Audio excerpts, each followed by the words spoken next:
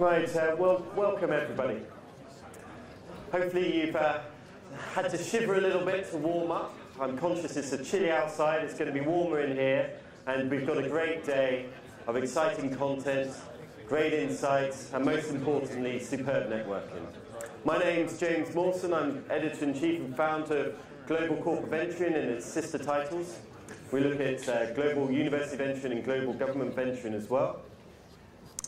And I wanted to thank, first of all, our sponsors. I won't read them all, there's a long list, you can see them all, but particularly wanted to know General Electric, Plug and Play, and PwC as our sort of platinum sponsors. Without that level of support and their level of dedication to this industry, I think we wouldn't be able to put on this great event that we've been able to do. So I particularly wanted to thank them and all the other sponsors. Now, the event actually happens because pretty well much one person, Christina Rivaldi, if you can wave.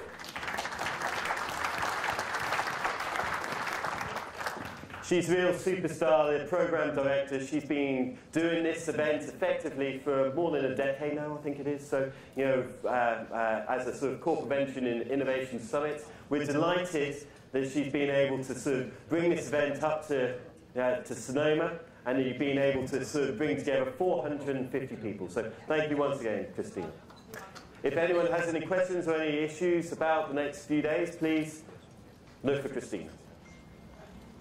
Now, she has a huge amount of support from an event committee. We have two co-chairmen, Nagraj Kashyap from Microsoft Ventures and Dominic McGray from Swisscom Ventures. You'll hear from Nagraj next. And he will give a few words of insights about the industry, and then you'll hear from Dominique tomorrow. But I also wanted to particularly noted Jay Yoon from Translink, Heidi Mason, Bell Mason Group, John Riggs from PwC, Wendy Lung from IBM, Patty Berg for the Centre for Creative Leadership, David Stevenson from Merck GHI, Tracy Isaac from Silicon Valley Bank, and Lee Sessions from Intel Capital. Last night, for those who were invited, it was an invite-only event, we had a Rising Stars sort of celebration of the people who within the industry are really showcasing the next generation talent. You'll see on the tables in front some copies of these 100 people. They support the Power List, which are the top 100 leaders or heads of units in this industry, which is announced in June in our London symposium. So I will give a few words about an initiative that we had the great pleasure to be encouraged to set up, which is a sort of the Global Corporate Venture and Leadership Society. That initiative is very much encouraged by Claudia Van Muntz, who's going to be chairperson of this committee. There's a number of people who will be joining that.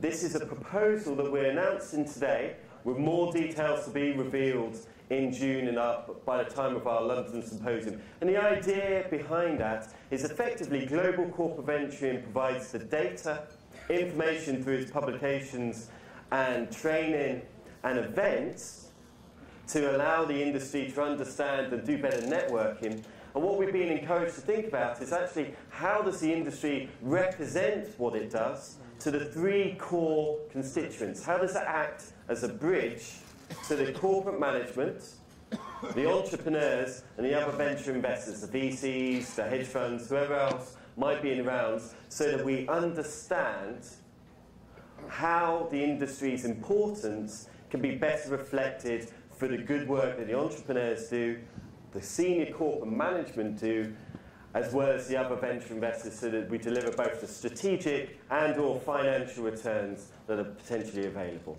So I won't say too much about why to join. We're very keen to announce this is being developed. Claudia, as I say, from IBM, head of IBM, is chair. We've a number of sort of luminaries who've agreed to join, including Sue Siegel from GE, Nagraj from Microsoft, Dominique from Swisscom, Bill Tranto from Merck, Ritika Suri from Infosys, and others.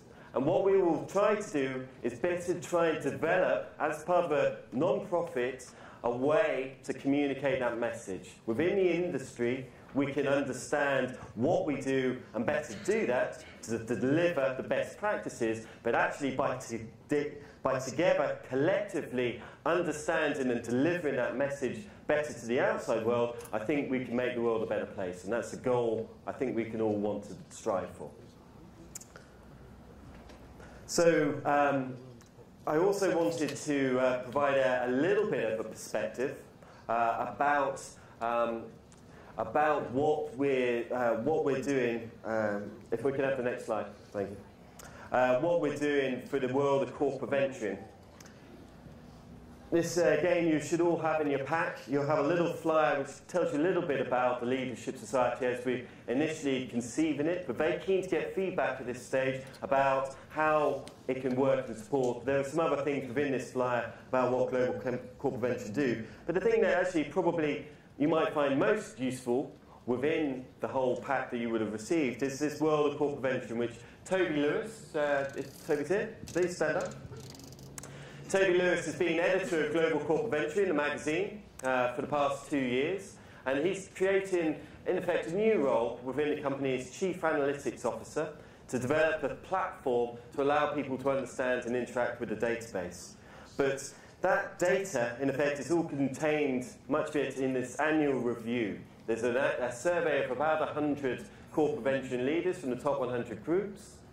They provided feedback of what they've been doing over the past year, as well as what they're planning to do over the next 12 months. There's a host of material in this. I particularly wanted to thank Sidley Austin for sponsoring this. We'll hear in a few seconds from Mark Gottschalk, who's a partner there at that law firm, about some of the insights he's particularly got from the report. But I just wanted to share just one little bit from this report. So I think you're here at 3:05 today. Toby, along with our partners, Cubics Analysis, Jeff, Tim, stand up, give a wave. We couldn't have been able to develop the GCVI Analytics platform without their support at Cubics, so thank you very much, really appreciate it, guys. And you'll hear a special session understanding the data and how it can use and how hopefully it can help you in the work that you do. There's a huge wealth in this 104-page report. Toby's really excelled himself the past few months in delivering such great content. But I just wanted to show one thing, if we can go to the next slide, the bubble.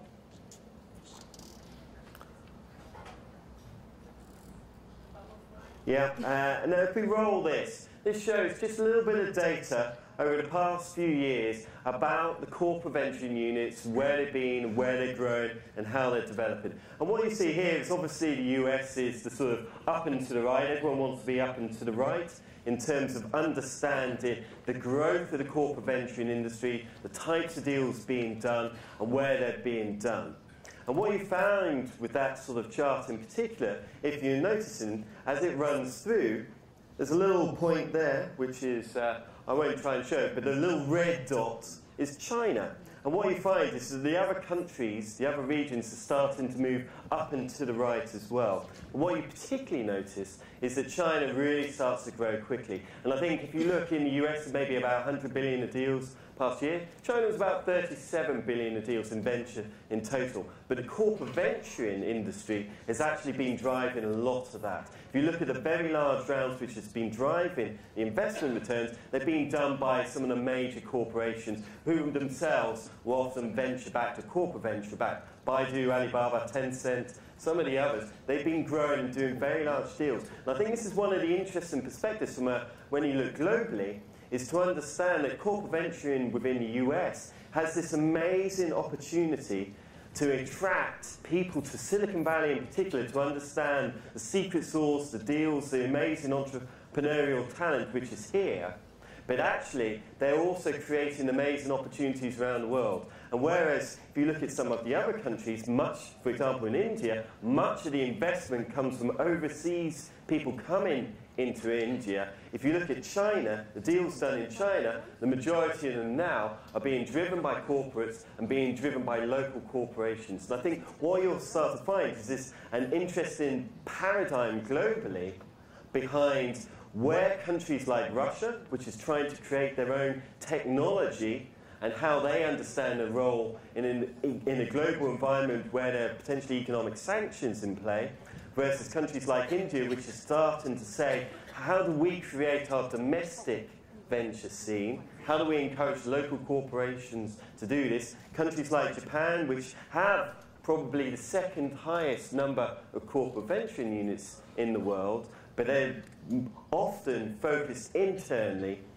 although in the past few years they've increasingly started to understand how they can play on the global playing field. And what we'll find as we look globally is that different countries, different sectors will start to take different plays on this inward, outward looking, and they will all look to this Silicon Valley in particular in the US as a role model, and understanding, and what we've tried to do with this event this year is to say, how does the rest of the world come to the US to understand and take some of that magic outside, but equally for the London Symposium, how do we take the US magic and bring that globally as well? And so we'll hear much more from Jeff, Tim and Toby at 3:05. I now wanted to bring up the stage Mark, if you can come up, please.